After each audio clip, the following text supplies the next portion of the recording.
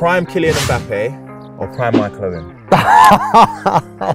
I knew this was going to be Yes, hard. Honestly, I've got to go for prime Kylian Mbappé. Don't get me wrong, I'm supremely confident, or was back in the day, and I believe I think defenders feared me like they feared him, and I think I had a similar game actually. I used to run at players and I was quick.